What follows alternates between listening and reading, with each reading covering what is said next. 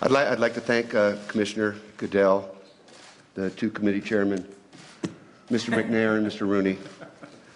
It wasn't personal. They got to get back to See y'all. And my other 31 partners in the National Football League for making this vote in our favor. I'd also like to thank Governor Brian Sandoval and congratulate him as well, and the legislature of Nevada, who overwhelmingly supported this process and are bringing the Raiders to Las Vegas. And finally, I'd like to thank Sheldon Adelson, whose vision and directions made it possible and probably never would have happened without him.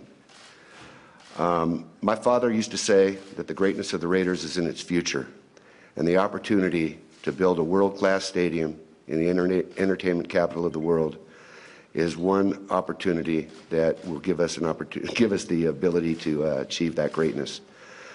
I have mixed feelings, obviously. I love Oakland. I love the fans in Oakland. And I know that there's going to be disappointment and maybe some anger. And I just hope that in the future, as we play in Oakland this year, that they understand that it wasn't the players, it wasn't the coaches that made this decision, but it was me that made it. And if they have anybody to talk to about it, it should be me. And I will, in the coming days, try to explain to them what went into making this difficult decision.